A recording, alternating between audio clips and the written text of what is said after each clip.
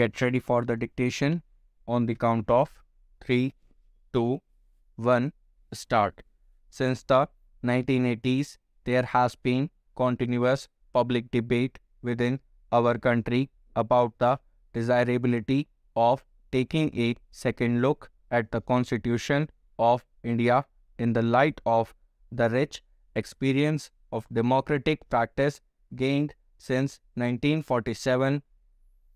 This debate has acquired a new urgency in recent years, partly because of the instability in apex politics and partly also because legal experts, individual politicians, and organized political groups within the country feel the need for some changes in our system of governance to render it more efficient and open to popular participation. When we consider the Constitution as it was framed in 1950, it is important to remember that there was a prehistory to Constitution framing in British India.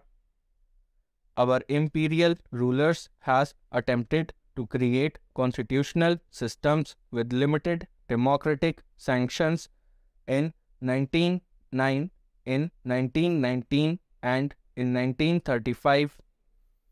These constitutions drew upon certain principles which we can repeat with profit today. According to democratic theory, constitutions can either be constructed on their basis of Whig principles or they can rest upon liberal principles. Whig constitutions attempt to mobilize like-minded social communities and interest groups, while liberal constitutions reach out to the individual citizen and are based upon territorial constituencies.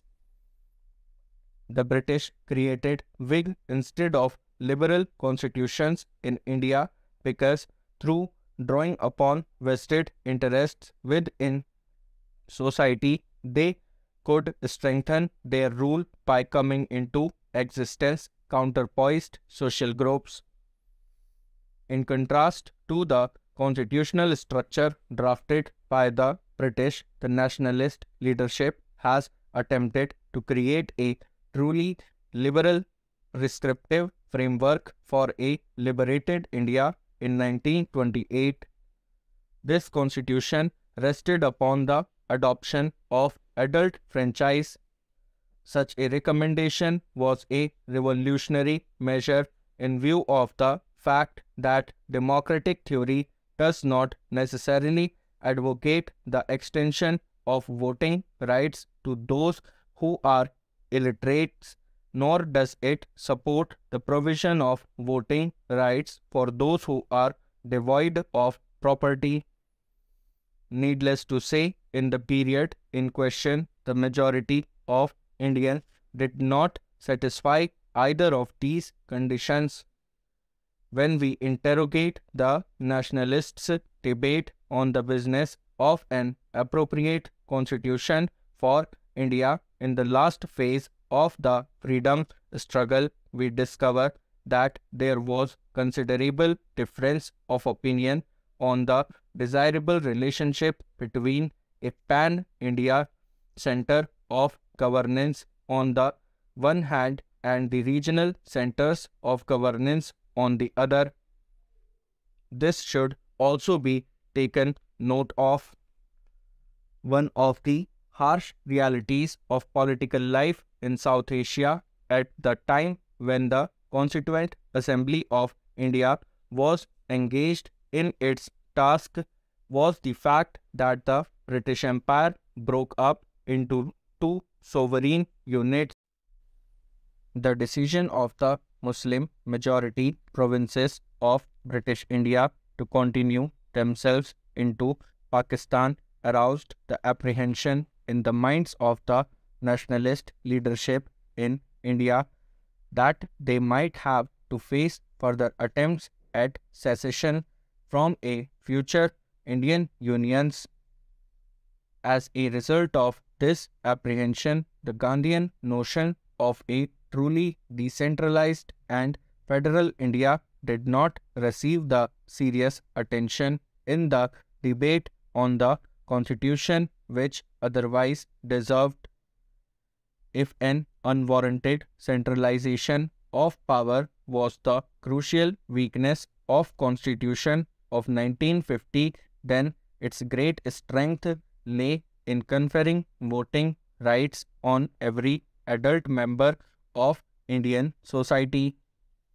Indeed, it would be no exaggeration to assert the exercise of the right to vote by the citizens of India has more than anything else sustained the Republic over the past 6 decades.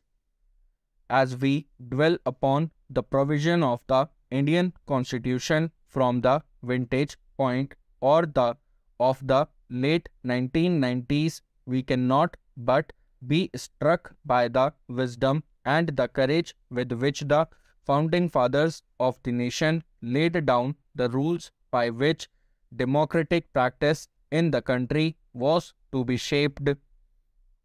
Let us consider the question of the presidential form of governance which enjoys support in some circles today.